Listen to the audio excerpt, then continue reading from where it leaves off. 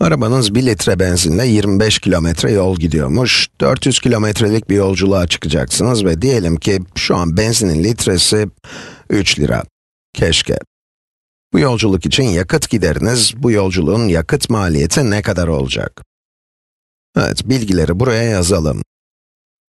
Yolculuk 400 kilometre sürecek. Önce bu mesafeyi kat etmek için kaç litre benzin gerekeceğini bulacağım. Kaç litre benzin kullanacağımı bulduktan sonra bunu benzinin litre fiyatıyla çarparak yakıt maliyetini bulacağım.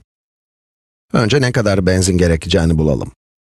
400 kilometreyi litre bölü kilometre ile çarpmak istiyorum. 400 kilometreyi litre bölü kilometre ile çarpacağım. Evet, önce birimleri yazalım. Tabii litre bölü kilometre ne? Araç her 25 kilometre için 1 litre yakıyor. 1 litre ile 25 kilometre yol alıyordu. Bunun tersini aldım.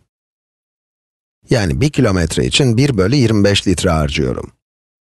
Bunları çarptığımızda kaç litre benzin harcayacağımızı bulacağız.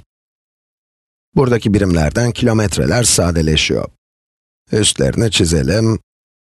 400 çarpı 1 bölü 25, bu da eşittir 400 bölü 25 litre.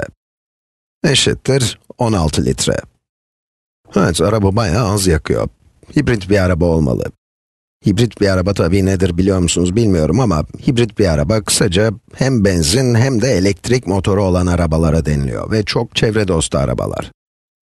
Evet, neyse konumuza dönelim ve sadece sadeleştirmeye ve işleme bakmayalım. Sonuç mantıklı mı diye bir gözden geçirelim. Evet, 1 litre benzinle 25 kilometre yol yapıyorsak, 16 litre benzinle 400 kilometre yolu alabiliriz. Bu mantıklı. Ama henüz soruyu tam olarak cevaplamadık.